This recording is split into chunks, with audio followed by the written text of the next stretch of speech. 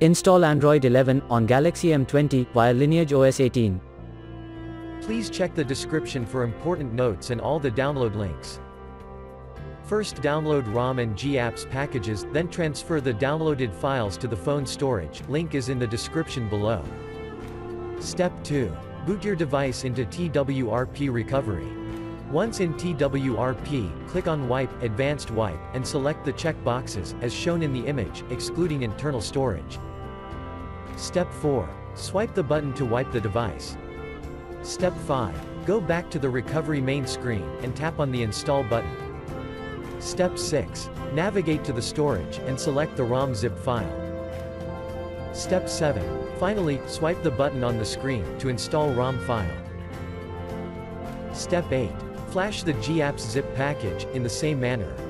Step 9. After GApps flashing completes, select Wipe Cache and dalvik from bottom left side of screen, and swipe to wipe. Step 10. When the flashing process is complete, hit Reboot System. That's it, you have successfully installed the ROM on your device.